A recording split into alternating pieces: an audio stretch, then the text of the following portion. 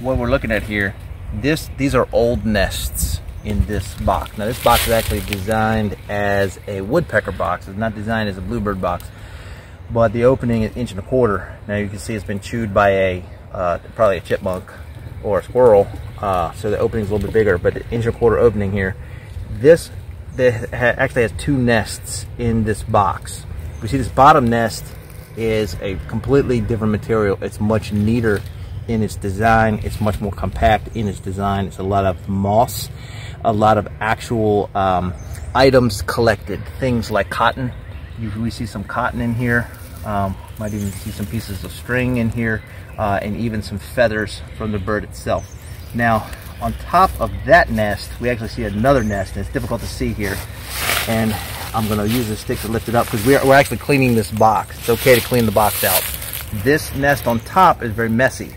This is made with a lot of coarse pine needles and things like that. It's actually a wren nest, and to show you guys, down inside here, we see some old wren eggs.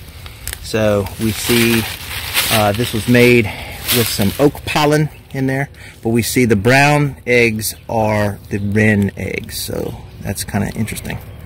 The bluebird egg is actually a bluish color, looks like a very miniature robin egg, so we know these happen to be wren eggs. All right, here we go. We are clearing this out, and the reason we clear this out, as you can see, we see in this debris we have some ants, we have some bugs, and that's not good, especially for a newborn baby bird that doesn't have feathers, doesn't have the ability to defend itself. So we don't want these bugs in there for the new babies. So we're going to clear out this nesting cavity, and I'm going to dig down in here a little bit more. We're going to clear all this out. This is also one of the reasons, now like I said, this is actually not designed for bluebirds. This is designed for woodpeckers. But if you come around here to the side, you actually see this is the reason that we put the drain in the bottom. Is to allow air to come in and out, circulation through the box, but also because it is actually supposed to discourage insects from building up in the bottom of this box. Now this is actually, we should have cleared this box out last season. We have not cleared it out since last season. So you can see if you don't clear out your boxes, how quickly the insects are going to come in. So we got to go ahead and get this box ready for this season, and I'm pretty sure we'll get some bluebirds in this thing in the next couple of weeks. All right, this is a more traditional bluebird house style. This was actually designed for the bluebird. And a little history here, the reason that there was a need for bluebird houses, it actually came about when we transitioned fence posts. Now, we used to be an agricultural community, a lot of fence posts, and we transitioned from using traditional trees and rough cut lumber to using pressure treated lumber. When we started using pressure treated lumber, over time there were no cavities in the fence posts. Bluebirds used to nest in the fence posts, and all of a sudden we have all these fences that no longer have cavities for nesting. And so actually there was a decline in the bluebird population. There was a direct link to the use of pressure treated wood and fence posts, and some smart people figured that out and began to design the bluebird house.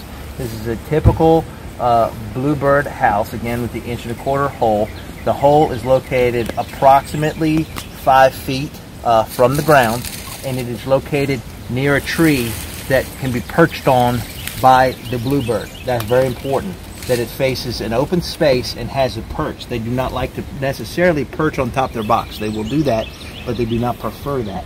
They like to perch and just a short distance away. This particular box is old. It is in need of repair.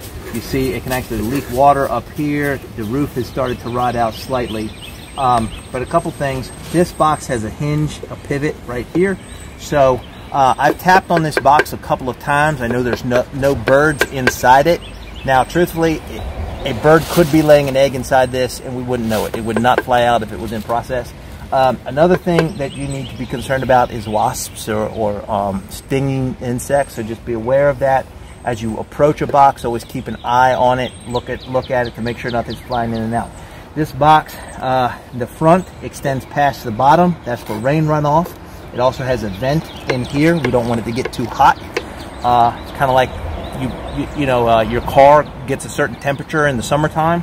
We want to make sure the windows are down, so we have this vent here. Also, the bottom actually has the corners cut off of it. You can't really see. We'll open this up here and I'll show you. The bottom has the corners cut off of it for drainage. Now this box is in very poor repair here, so actually I need to adjust this slightly. That's the way the base of this should be. And we see we have the corners cut off for drainage, and so there's nothing in here as of yet. So we will keep you updated.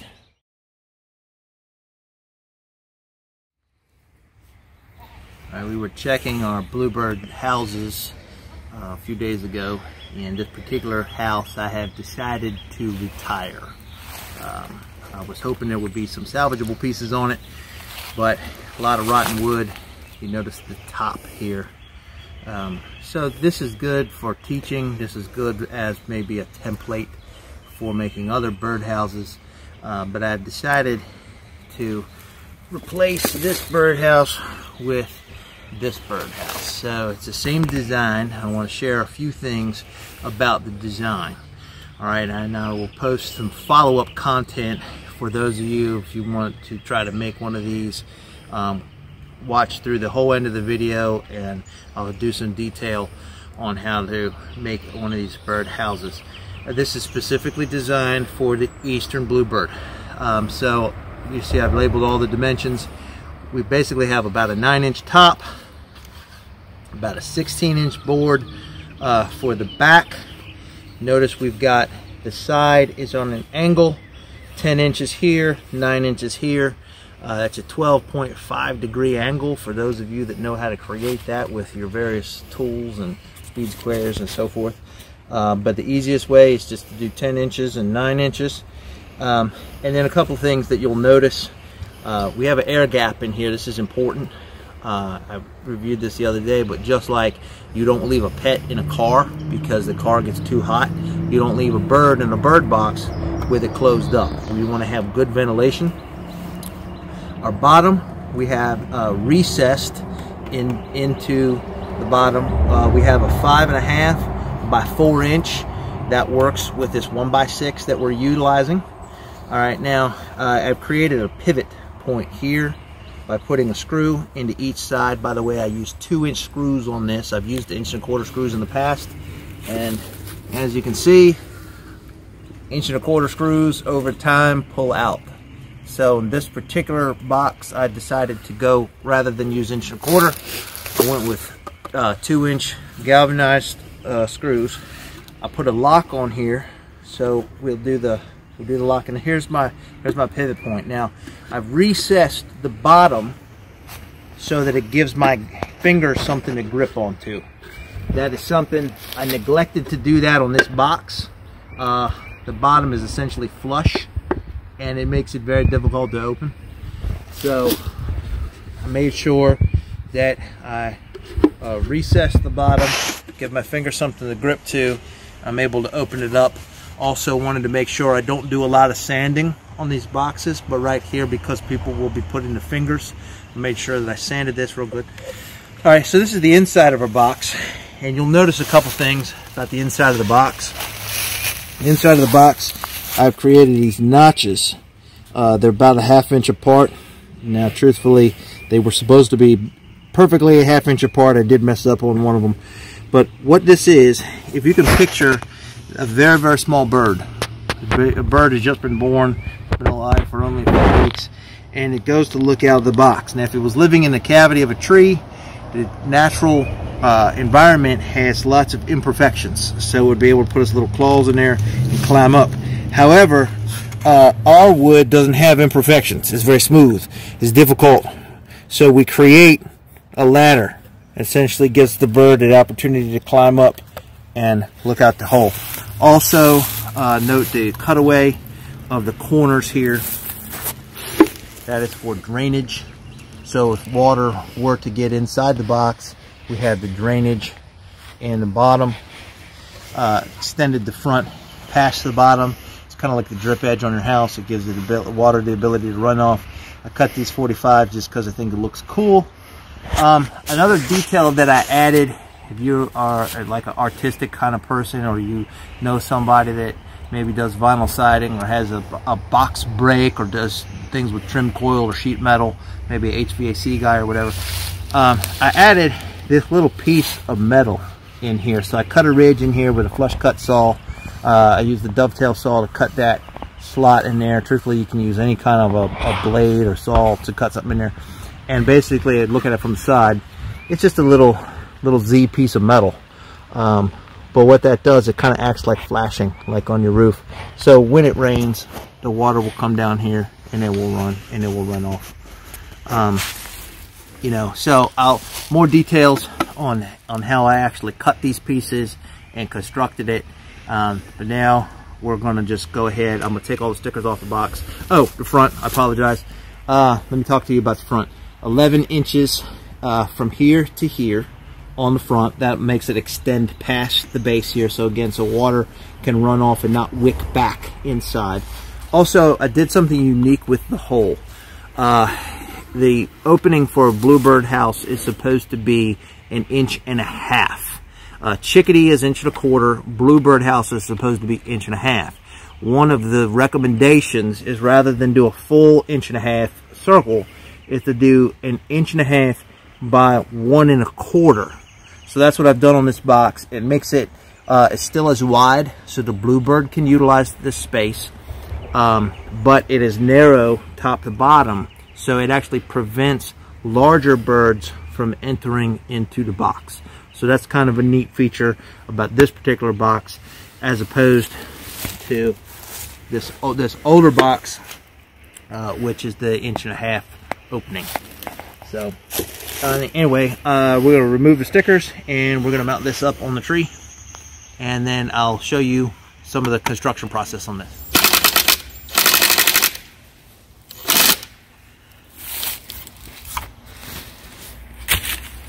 Alright, so we have mounted this box on the tree where the old bluebird house was. The reason is because bluebirds will traditionally come back to the same nesting box year after year, and so that's important that there's consistency. So I took the old house down, put this one in instead.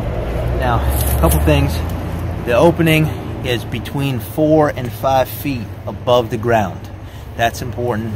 Also, right here we have a perch that is within a few feet of the box. They will perch on top of the box if necessary, but they prefer to perch beside the box. So that's good. We have woods behind us and we have an open field in front of us. So this is a perfect environment for our bluebird house. We've got the ability to swing this and check this and keep this clean, so we'll be able to routinely maintain this box. After each time the bluebirds hatch, they will build a new nest. There is enough space in here to accommodate more than one nest.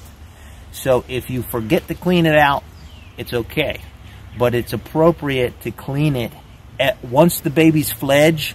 Immediately clean the nest, because they will build another nest. So the old nest can get contaminated with insects and so forth. So it's appropriate to, as soon as the babies fledge, go ahead and clean that old nest out. Give them the opportunity to build a new nest. All right, well, we are hopeful that we will get a nesting pair of bluebirds in this particular house, and we will keep you posted.